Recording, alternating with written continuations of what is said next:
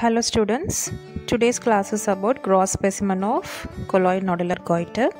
So today I am going to show you an unmounted fixed gross. So when you see this specimen externally, you could able to appreciate the butterfly shaped organ. So this is a butterfly shaped organ.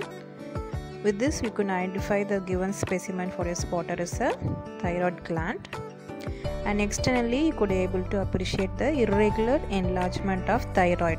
Irregular enlargement of thyroid means the goitre. Clinically it is a goitre, and you could able to appreciate the capsule which is very intact with a bumpy surface externally. On the cut surface you could able to appreciate the cystic spaces.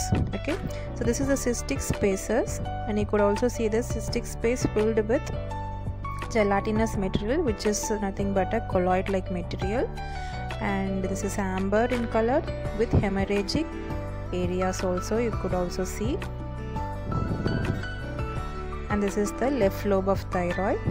On cut surface you could able to appreciate the mini brownish gelatinous colloid like nodule, soft to firm in consistency,